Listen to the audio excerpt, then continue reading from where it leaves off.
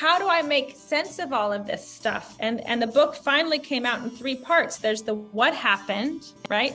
Kind of like what we do here, the what happened, but in this sense, it's the traumatic events. Then there's my trauma responses, all of the ways I lived in unhealed trauma responses and tried to fix them, and it didn't work. And then part 3 is eventually, oh, this is what this is, and this is what I actually have to do to take care of myself, to find some real freedom.